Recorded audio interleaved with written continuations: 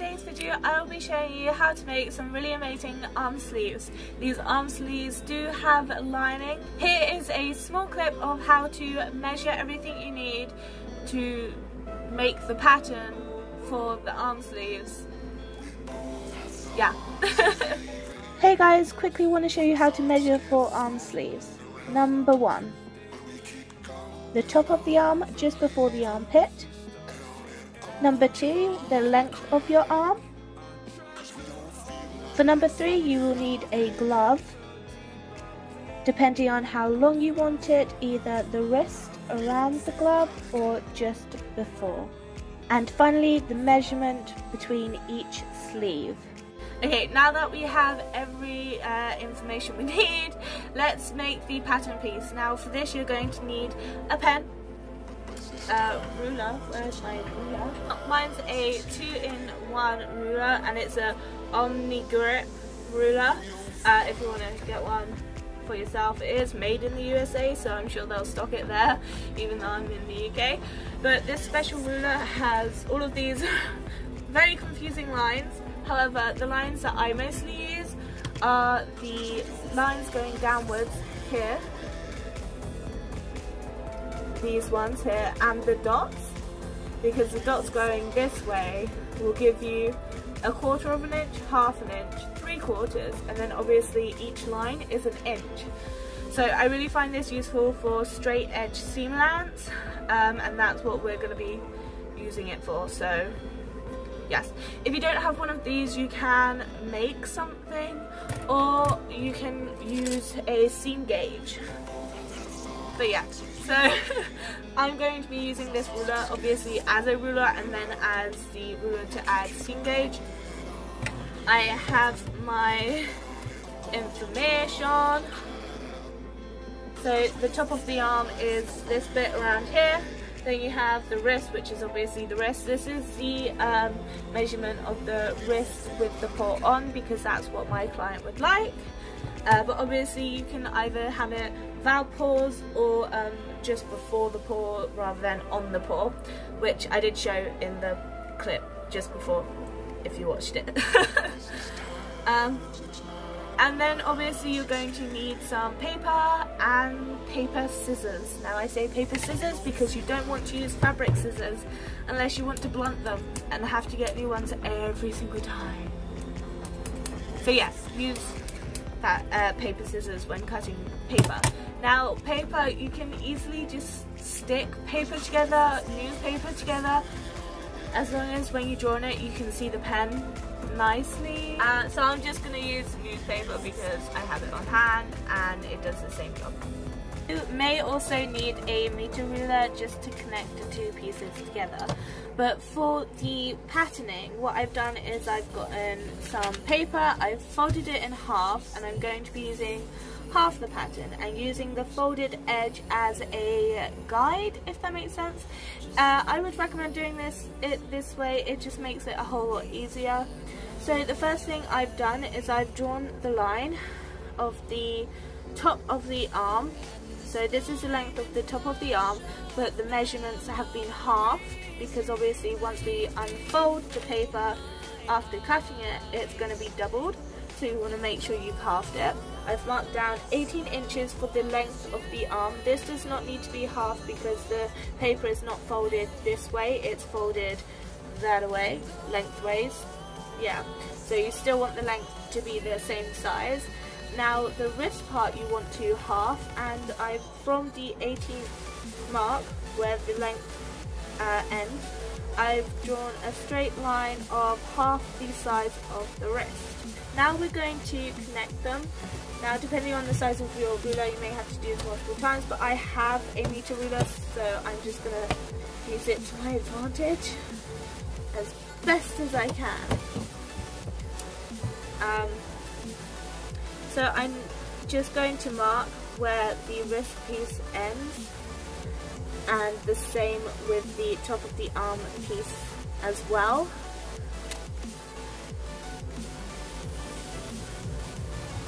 Going up at a diagonal. So this is the arm piece. Before you cut this out, I would recommend adding seam allowance along the edge here that we've made.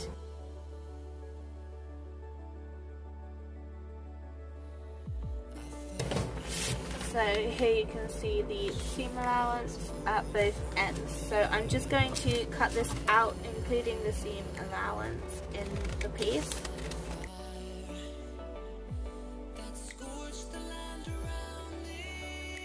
Okay, so now we have the pattern. You can unfold it.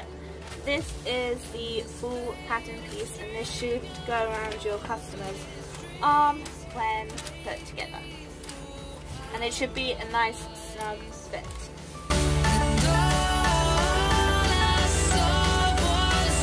Sadly, I lost the footage of me sorting out the lining and getting it out together, but what I did, I folded the lining fabric in half and then put the pattern on, drew around it in fabric marker, and then I cut both sides of the fabric out. So this way, that when you take it apart, you ended up with both arm sleeves together.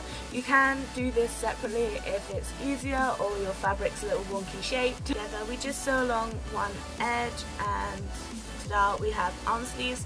This is a stretchy material, so I've used a zigzag stitch to stitch it together, because otherwise if I used a straight stitch and someone was to pull on it, pull on the fabric or put it on your arm, which is what you're going to do, then with the straight stitch it would snap.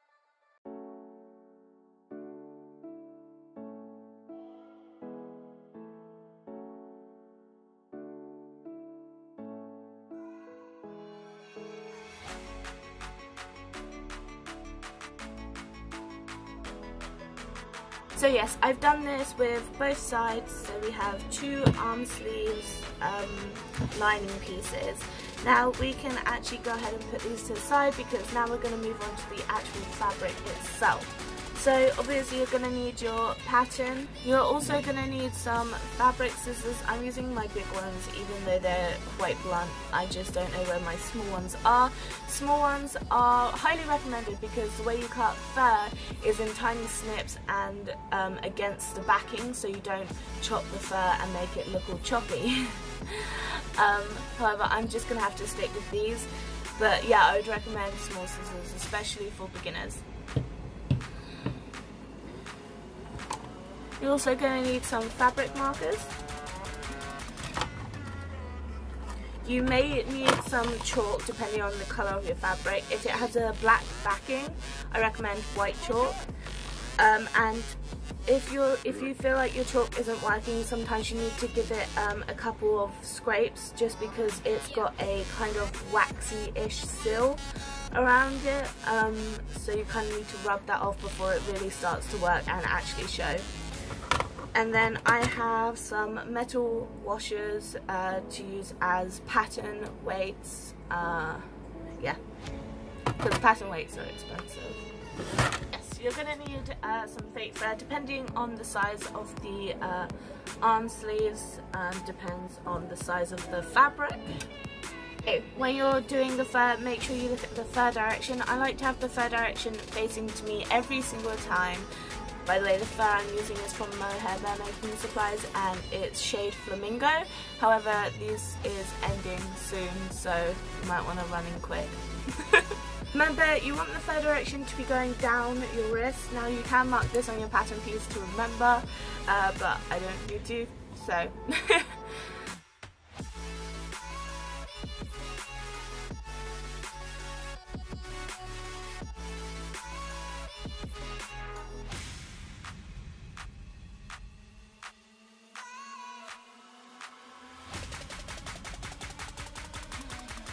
So I haven't added seam allowance because we already added it onto the pattern piece, and you also don't need to flip it because this pattern should be perfectly even. So do this again.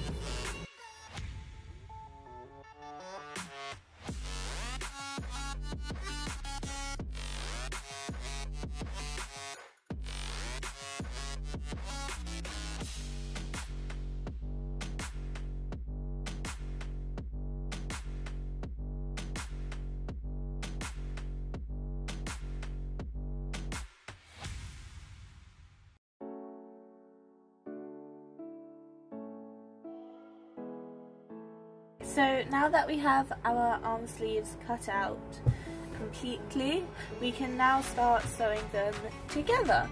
So you want them right sides together. The right side is the fabric you want to see on the outside, so the fur inside in our case, unless you want the backing on the outside, but that's certainly up to you.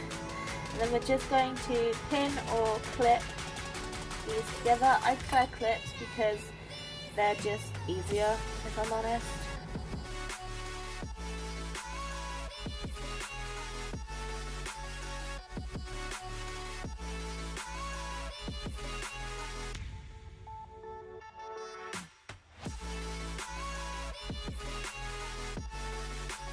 Side, and then we can just put them both in the sewing machine straight after each other. Now when you sew this, you want to sew in the direction of the fur instead of backwards. It just makes it easier when brushing the fur out, and it stops it from getting all oddly shaped basically. So I'm sewing down the arm from the top to the wrist.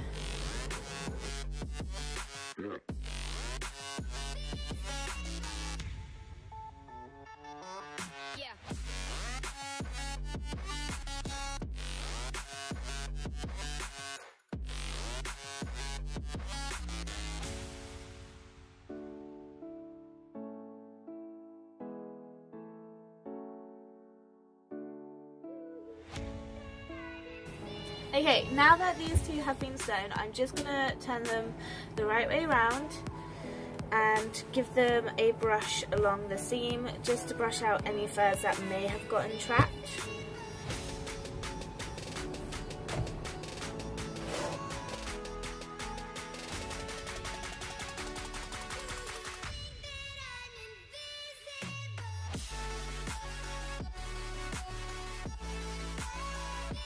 Okay, now that we have our arm sleeves done and brushed, grab your lining. Now you want to keep your lining inside out, and you want to keep your fur the right side round. Now I don't really know how to explain why you should do this, except it's going to give you a neater finish at the end, so just go with the flow here. Okay, so I'm going to put my arm through the lining. I'm going through the small part first, so the part around the wrist, and then I'm going to go from the small part of the lining, the arm sleeve even. I'm going to pull the lining all the way through till we reach the top. Now obviously, because my lining is a stretchy material, it will be stretched to reach both ends correctly. But for now we're just going to focus on the end of the wrist. So what I'm going to do is pull down the lining just a tad. Now you want to try and match the seams just to make it neater. So I'm just going to swivel the lining around a tad so it can match the seams on both ends. I'm going to be clipping the wrist seams together, so the lining and the arm sleeve itself, and making sure to tuck in the fur. I'm just going to go round, tucking in the fur.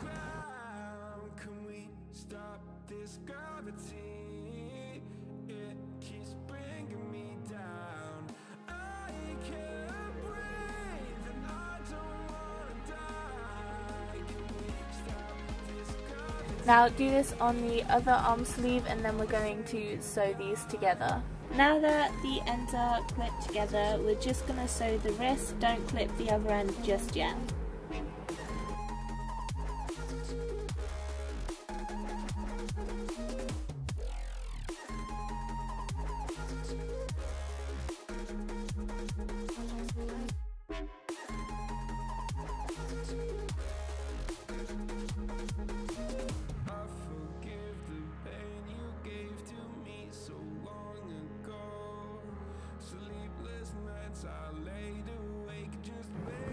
Okay, so I'm really quickly just going to turn it all back the other way, and I'm going to give the fur a brush and try and pull in as much as I can.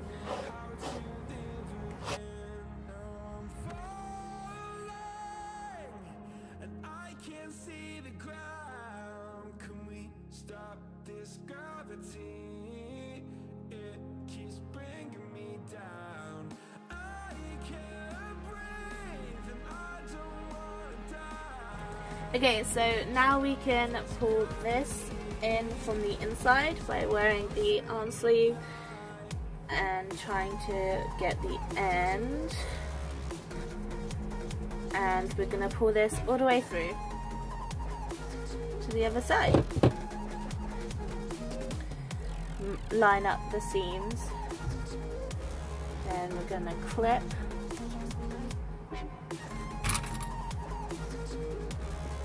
all the way around, and we're going to do this on both sides.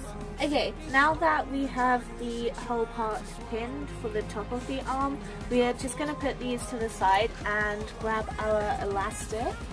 So the elastic I'm using is 1.5 inches, but 1 inch might be better. I just find this one feels a little bit more nicer on the back, just because it covers more of an area and it's like less likely to dig in because it's so small. So I'm gonna be using a 1.5 inch elastic. Then obviously you want it the length of the back measurement, so mine is 35 inches. So here is the back elastic. Now if the end frays like this, just give it a quick trim, and then what you can always do is get a lighter to the end and then try and push it down just to stop it fraying. So now we're gonna get our arms, and you want to place them so both top parts are together like this. And now we're just gonna get our elastic. You want one end, you want it kind of going down the arm. I'm gonna go with opposite the seam.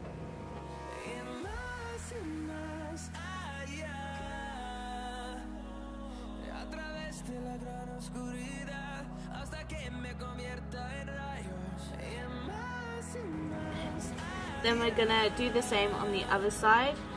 So we need it kind of going like this. Okay. Now we're gonna sew the elastic on, not around the arm, we're just gonna sew across the elastic. Now I would go back and forth a couple of times, and then I'll go down a little, and then back and forth, and then back up, and then maybe do a cross in the middle just to keep it there as sturdy as possible.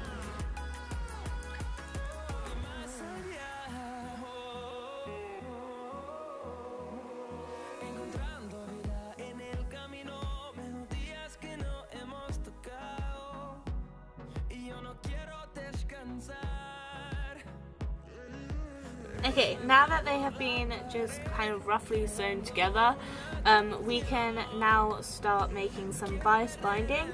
It's extremely easy to do. All you need is some just plain black fabric, or whatever colour you want. You can use the same colour as you did for the lining. However, because it's a stretchy material, I'm not going to. I would recommend either cottons or fabric fleece, that kind of stuff. So it's extremely easy to do. All you need is your fabric, a ruler, some chalk in my case because obviously I'm using black fabric, and some scissors to cut it out. Okay, so I'm going to start off by just creating a basic line. The top of the arm is 17 inches, so let's say 18 to go all the way around, and then we need to double that. Okay, so now I'm using the top part of the ruler just to keep it straight, and then I'm gonna mark down 3 on each end. There we go. And then I'm gonna go down 2.5 inches just because I can fold it underneath anyway if it's too large, but it allows for a lot of room. I'm gonna, from the end of the line we've just made, going to use it as a guide to make a straight line underneath. We're basically creating a rectangle.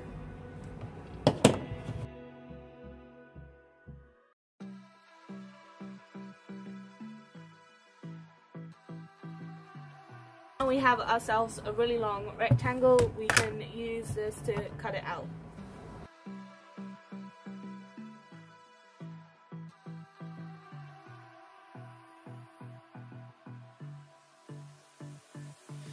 I don't know what you want. Let's have a bit of fun till I downfall. And now we have our bias binding. Now I know it's nothing fancy and it doesn't have the folds in it, but that's why we do the folding ourselves. Okay, so I have the long strip, so I'm just gonna fold it and then cut it. Now we need our arm sleeves. If your fabric has one side where it has a pattern and the other side doesn't, you want to put the pattern side against it, because then we're going to, once it's sewn on, fold it up, which will create a nice neat kind of hidden seam, if that makes sense, and then we're gonna fold it in and down and then sew it, but you want to make sure the nice side of the fabric, they're right sides together, otherwise you'll have the backwards on the outside. I'm going to start where the elastic is, and I'm just going to place a clip to keep it in place. Then I'm going all the way around, picking up the clips and then putting them back down. It's just easier to do it this way.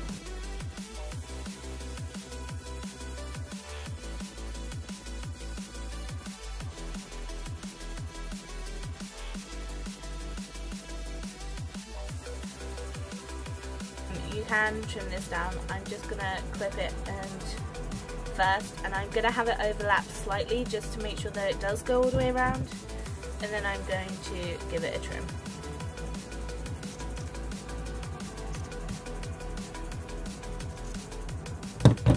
Okay, now we're gonna sew all these layers together all the way around, and then we'll flip it up, fold it in, sew it again, but I'll show you how to do that in just a sec. Let's sew it.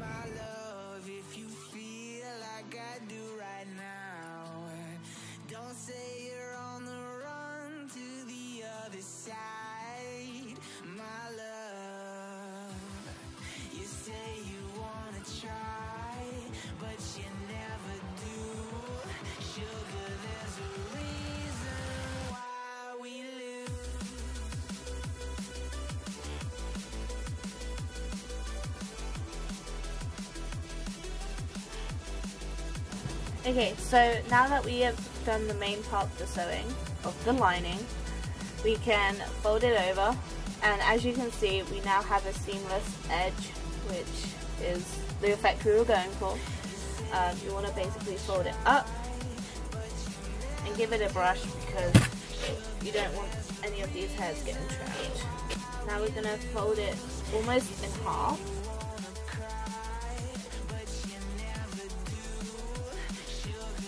Then you want to fold it all the way down, so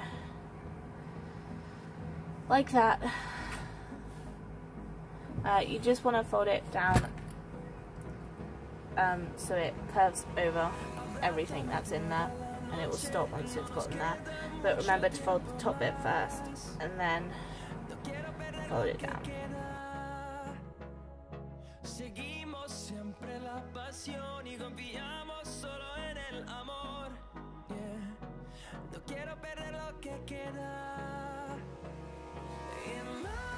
Now we're going to want to sew this bit down, and you kind of want to sew it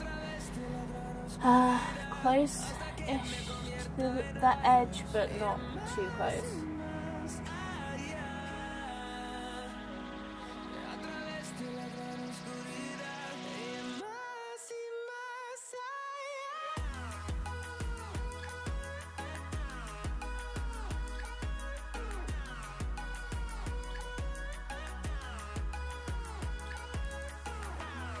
Voila! It looks super cute. Nice inside, a nice outside, and super soft. You don't have to put bias binding on the bottom sleeve because I mean it's pretty hidden by the fur anyway, so it's completely up to you, but if you do, remember to try and untuck the fur. Yeah. but I think I might just leave it with the top parts done and the bottom parts undone, because, well, because of the way that we've done the lining at the bottom already, it's a seamless edge anyway, so I'm just going to leave it. So these are your arm sleeves done. I hope you guys enjoyed this fluffy video and it was helpful for you guys. If you did like it, don't forget to like, subscribe, and well, I guess I'll see you guys next time. Bye! Mwah.